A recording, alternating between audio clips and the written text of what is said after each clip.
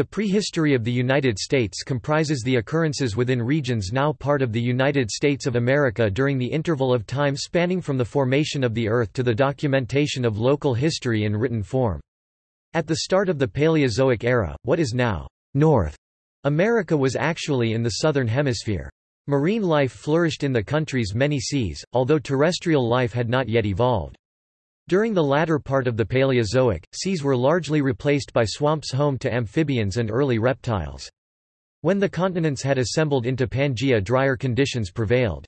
The evolutionary precursors to mammals dominated the country until a mass extinction event ended their reign. The Triassic, first period of the Mesozoic era followed.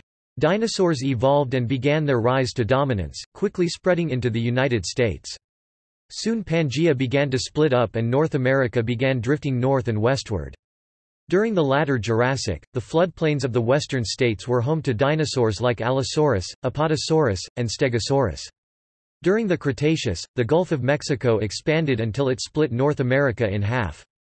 Plesiosaurs and mosasaurs swam in its waters. Later into the period it began to withdraw and the coastal plains of the western states were home to dinosaurs like Edmontosaurus, Triceratops, and Tyrannosaurus. Another mass extinction ended the reign of the dinosaurs. The Cenozoic era began afterward. The inland sea of the Cretaceous gradually vanished and mammals were beginning to dominate the land. During the Eocene the western states were home to small primitive camels and horses as well as the carnivorous creodonts. Soon mammals had entered the oceans and the early whale Basilosaurus swam the coastal waters of the southeast. Rhino-like titanotheres dominated Oligocene South Dakota. From this point on the climate in the United States cooled until the Pleistocene, when glaciers spread. Saber-toothed cats, woolly mammoths, mastodons, and dire wolves roamed the land. Humans arrived across a land bridge between Siberia and Alaska and may have played a role in hunting these animals into extinction.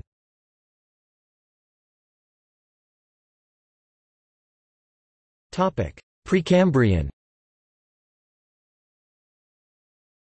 The oldest known eukaryotes lived around 1.4 billion years ago during the Precambrian near Beck Spring, California. These were photosynthetic organisms and produced oxygen as a byproduct of their physiology.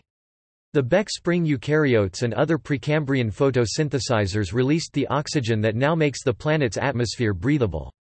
Precambrian blue-green algae remains from this age were preserved between Copper Harbor and Eagle Harbor on the shoreline of Lake Superior in the Upper Peninsula of Michigan. The appearance of the first eukaryotic cells in the fossil record were relatively followed by evidence of complex multicellular life. Rocks in Nevada dating back to 1 billion years ago preserve trace fossils left behind by worms as they burrowed below the sediment. Other complex Precambrian life forms were preserved in North Carolina and Arizona.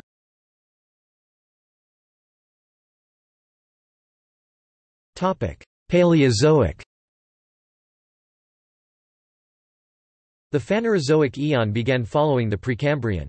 The first major unit of time it contained was the Cambrian period of the Paleozoic era. At the time, Earth's continents were in a very different arrangement and were generally smaller than they are today. The southeastern part of the U.S. was connected to South America and Africa and located in the polar latitudes of the southern hemisphere. The western states were located near the equator. All known life during the Cambrian was aquatic, so areas of the United States above sea level would have been sterile wastelands. Trilobites are the most common kind of animal in the Cambrian fossil record. Especially notable are the Elrathia of the Antelope Springs region of Utah. Sponge-like archaeocyathids were common in Nevada. Brachiopods, gastropods, and sponges were also important Cambrian animals. Sea levels around North America dropped at the end of the Cambrian. Ecosystems in shallow water probably devastated. The Cambrian ended with a mass extinction. Globally, brachiopods and gastropods lost much of their biodiversity, sponges lost about half of their families, and almost 3/4 of contemporary trilobite families vanished at the same time. Much of the continent would be submerged when the sea finally rose again. The most common animal in the Ordovician fossil record seems to have been brachiopods. Large numbers flourished and were preserved in great detail near Cincinnati during the Middle Ordovician. Members of this fauna were preserved in Indiana, Kentucky, and Ohio. Most known Ordovician trilobites are distinct from their Cambrian forebears as the few taxa surviving the mass extinction diversified once again. During the Middle Ordovician, early armored jawless fish called ostracoderms left behind fragmentary shards of bone in what is now the Rocky Mountains region. Late in the Ordovician, sea levels dropped. Another mass extinction marked the end of the Ordovician. Globally, 25% of families disappeared. Major losses were experienced by brachiopods, fishes, echinoids, sponges and trilobites. This mass extinction was also most damaging to trilobites, which lost 50% of their families.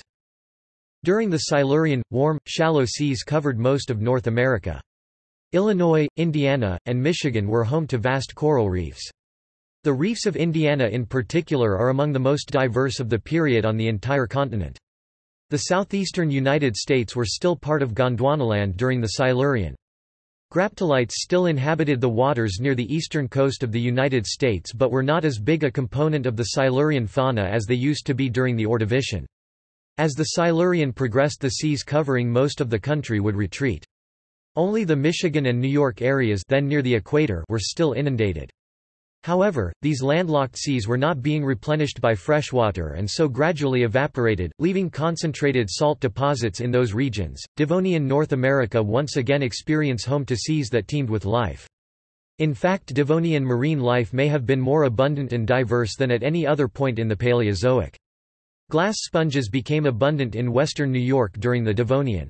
Especially notable are the marine fossils of Cuyahoga County, Ohio, which was home to more than 120 kinds of marine life. The local fishes alone left behind more than 50,000 fossils. During the late Devonian, the oldest known seed-bearing plants grew in Pennsylvania. The plants responsible for leaving behind the local fossil seeds may have been seed ferns, plants whose fronds resemble ferns but who reproduce through seeds instead of spores. Gilboa Forest, among the first in the world, formed in New York around this time. The Devonian ended with another mass extinction. Globally, 25% of families were lost. Nearly every family of ammonoids, fishes, and amphibians became extinct. Most known families of coral and trilobite became extinct. Other taxa to suffer declines in diversity include brachiopods, bryozoans, crinoids, and ostracods. The ensuing Mississippian has been nicknamed the Age of Crinoids because this group left behind such abundant fossils. Other common life forms include their relatives the blastoids. The pinhead-sized foraminiferan Endothyra fed on seafloor detritus and was extremely abundant during the Mississippian. Some limestones in Illinois and Missouri that formed at this time are almost entirely composed of its remains. Few fossils of terrestrial life are known from the Mississippian of North America. During the ensuing Pennsylvanian, the northward drift of Gondwanaland finally joined the southeastern United States to North America as Pangaea began to form. Mountain building raised the ancestral Rockies in Colorado, Utah, and Wyoming. Seawaters left the interior of the country. Densely vegetated swamps were widespread. The largest insects in geologic history lived during the Pennsylvanian. Giant salamander-like amphibians left behind footprints near Lawrence, Kansas that would later fossilize. Fossil footprints from this time period were also preserved in eastern states like Alabama, Georgia, West Virginia, Ohio, and Pennsylvania where Carboniferous fossil footprints are known. The world's continents were joined as Pangaea throughout all of the Permian. Volcanic activity occurred on the west coast. Seas were present in the southwest and west coast. The seas of Texas were home to massive reefs made of spined brachiopods jumbled together. Seas that had previously covered Kansas, New Mexico and Texas began drying up and left behind salt deposits. The inner portions of the western United States had a hot, dry climate. Sand dunes were common throughout the country. The insects of the Permian were common and diverse, but smaller than those of the Pennsylvanian. An example of this bounty were the 20 different orders preserved at a site called Insect Hill near Elmo, Kansas. Massive amphibians were not rare in the southwestern United States but were unable to stray too far from bodies of water. Seamoria was a 20-inch-long transitional form documenting the origin of reptiles from their amphibian-like forebears from Texas. Reptiles were becoming common during the Permian. Texas was also home to the pelycosaurs Dimetrodon and Edaphosaurus. Late in the Permian, therapsids became the dominant large-bodied terrestrial vertebrates. These were the precursors of mammals. The Permian ended with the most destructive mass extinction in all of Earth's history. Globally, up to 96% of all species may have disappeared. Rugose and tabulate corals became extinct. The cryptostome and trepistome bryozoans also became extinct at this time despite their long history of diversity and abundance earlier in the Paleozoic. Brachiopods suffered greatly and never regained their previous numbers or variety. Ammonoids lost all but one family. Eurypterids and trilobites became extinct. Blastoids became extinct. Crinoids lost all but one family. The echinoids just squeaked past, only one genus is known to have survived. Typical survivors were small detritivores and sediments feeders. The worst losses were among filter feeders and carnivores.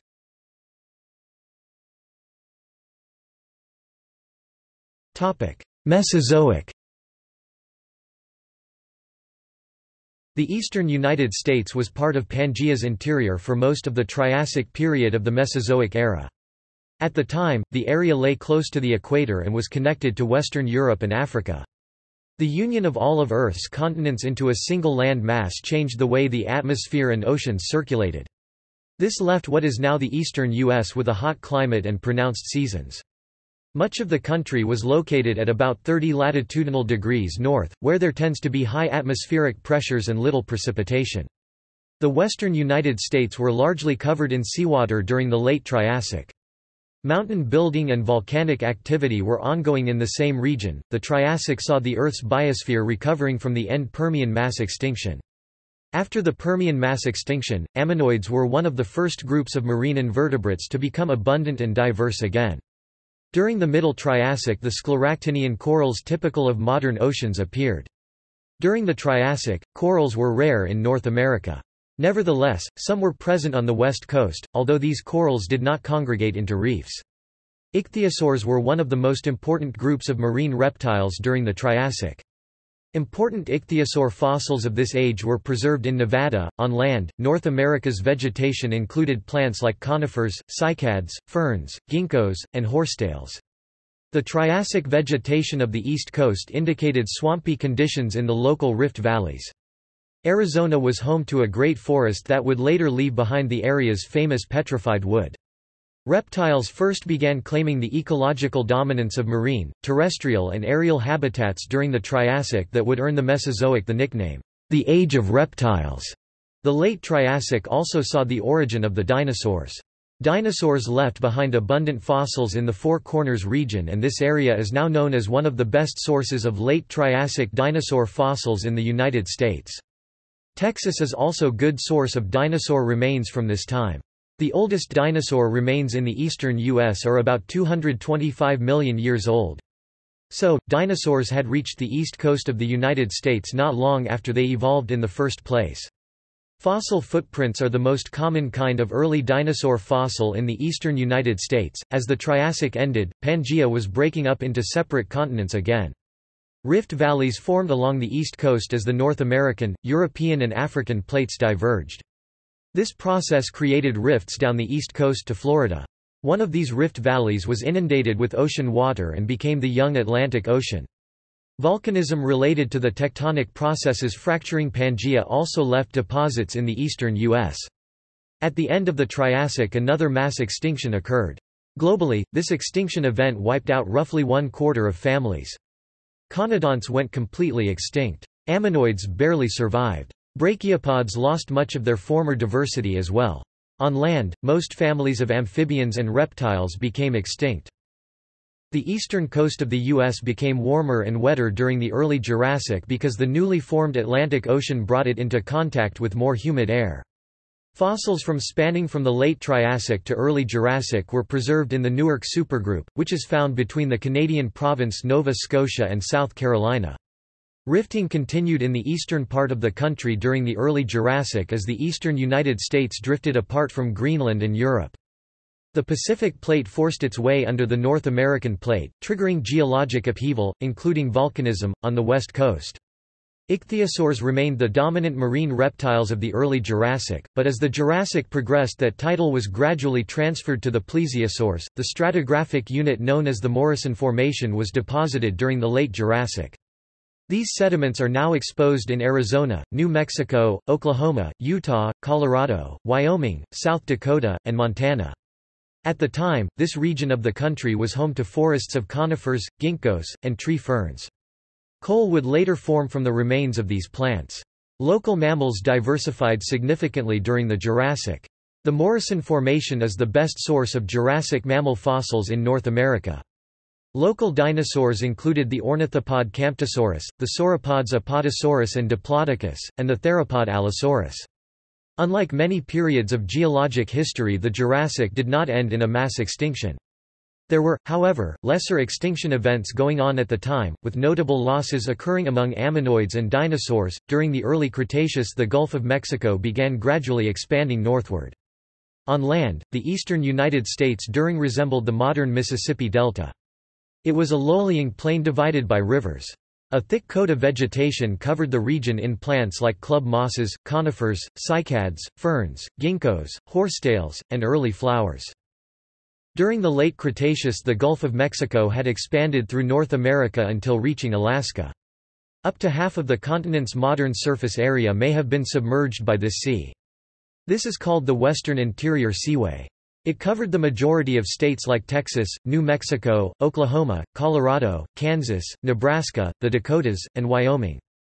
The seafloor was smooth and probably never submerged by more than 600 feet of water. A great diversity of invertebrates flourished both on the bottom and in the water column. Examples include ammonites, giant clams, crinoids, rudists, and squid. Vertebrate life included bony fishes, mosasaurs, plesiosaurs, sharks, and turtles.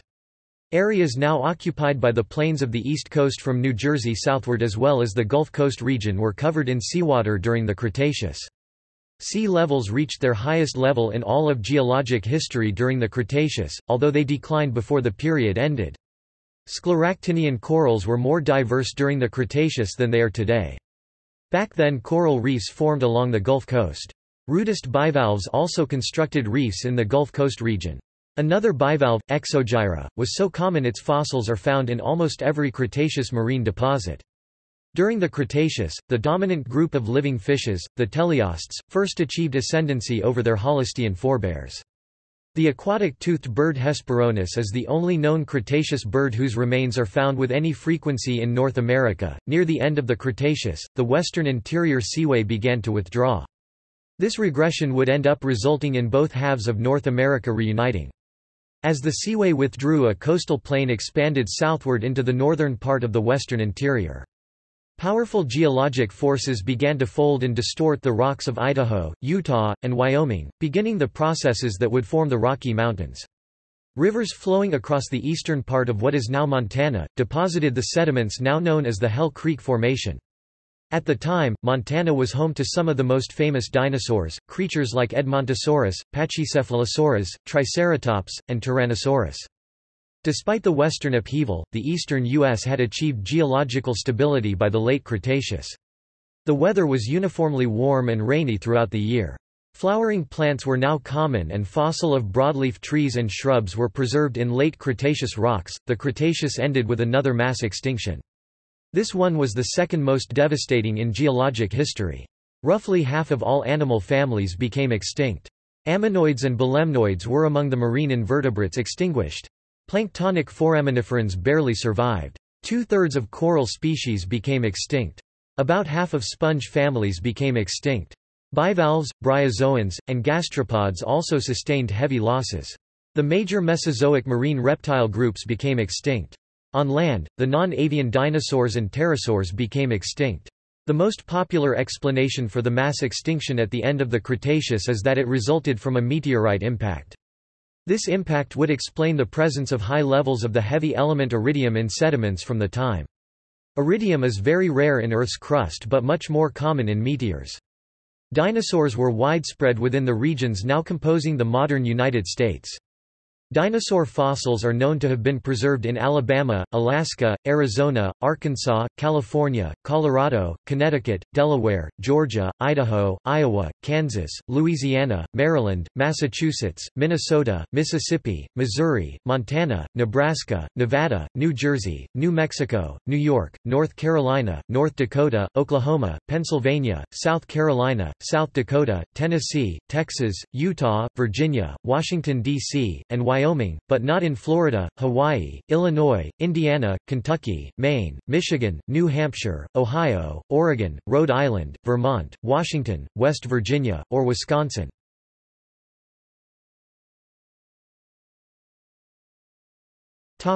Cenozoic. After the Cretaceous, a new era of geologic time began, the Cenozoic era, which means the era of recent life. Traditionally, the first period of the Cenozoic was called the Tertiary, however recent recommendations of the International Commission on Stratigraphy discourage its use, with the correspondent time span divided between the earlier Paleogene and the more recent Neogene periods. The geologic turmoil on the west coast was maintained as the Pacific Plate continued to slide under the North American Plate. During the early part of the Cenozoic period, climates were much warmer than they are today. Latitudes as high as South Dakota had a subtropical climate until as recently as the end of the Oligocene. Sea level fell throughout the Cenozoic. Areas of Cenozoic North America that were covered by seawater tended to be areas near the modern coasts. The Cannonball Sea near Minot, North Dakota was the last of the North American interior. Cenozoic marine invertebrates are best known from deposits near the coasts and tend to resemble modern forms. Solitary corals became common, but coral reefs formed only around the Gulf of Mexico. Sharks were common during the Cenozoic. From Eocene times onward they began increasing in size. The beginning of the Cenozoic was also the beginning of the Age of Mammals. The small shrew-like generalist insectivores that survived the late Cretaceous extinction event began diversifying into the mammals that dominate the modern world's terrestrial ecosystems. The creodonts, which first appeared in the Paleocene, were among the first mammals to specialize in carnivora. The coastal region of the southeastern states, like Alabama and Mississippi, were covered in seawater and home to the primitive whale Basilosaurus during the Eocene. The diversity of mammalian carnivores on land increased from the Eocene to the Miocene. Around the same time, camels were becoming common in North America, although they were just barely bigger than modern rabbits during the Eocene. Early camels had 4 toes. During the early part of the Eocene, the first primitive horses also began appearing. Among the earliest was Eohippus, a small animal with 4 toes on the front feet and 3 on the rear. A group of mammals called oreodonts also appeared during the Eocene. By the Oligocene, camels were the size of sheep and had only 2 toes. Gradually over time horses also lost toes, but unlike camels, horses were reduced to a single digit. By the Oligocene their teeth had adapted to endure abrasion from silica in their increasingly grassy diets. Horses gradually became common throughout the country. Large numbers of oreodonts grazed in the Badlands of South Dakota by the middle of the Cenozoic. Oreodonts were vaguely pig-like and about the size of modern goats. Their numbers peaked during the Oligocene. The largest mammals of Oligocene North America were the rhinoceros-like Titanotheres. One spectacular example was the abundant Brontotherium of South Dakota, which could be up to 8 feet tall at the shoulder. Despite their early success, by the end of the epoch the entire group became extinct. Following the Oligocene, temperatures began to decline, and with it warm weather vegetation was forced southward into lower latitudes. By the Miocene some sharks, which had been increasing in size since the Eocene, were over 60 feet long. Mastodons arrived in North America by crossing the Bering Land Bridge from the Old World during the Miocene as well. The oreodonts became extinct during the Pliocene. By the time the Pliocene ended, more modern carnivores like wolves and cats appeared. Notable among the latter group were the saber-toothed cats. Woolly mammoths became abundant across the U.S. during the late Cenozoic. During the late Pleistocene, the large volumes of water were held frozen as part of glaciers. This caused a drop in sea level, which exposed a land bridge between Asia and Alaska. Humans crossed over this bridge and started becoming abundant in North America between 11,000 and 12,000 years ago. Despite withstanding the fluctuating climate and concomitant advance and retreat of glaciers, around 10,000 years ago around 32 genera of large mammals suddenly became extinct. Horses were locally extirpated during these end Pleistocene megafauna extinctions. Some paleontologists attribute these extinctions to the arrival of early humans, who overhunted the local large game. Under this model, the disappearance of saber-toothed cats and other contemporary predators would be explained by the loss of their primary source of food. However, this explanation is still controversial.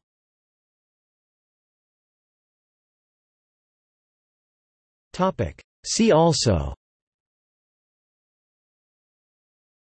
Prehistory of the Americas, Prehistory of North America, History of paleontology in the United States, Paleontology in the United States. Footnotes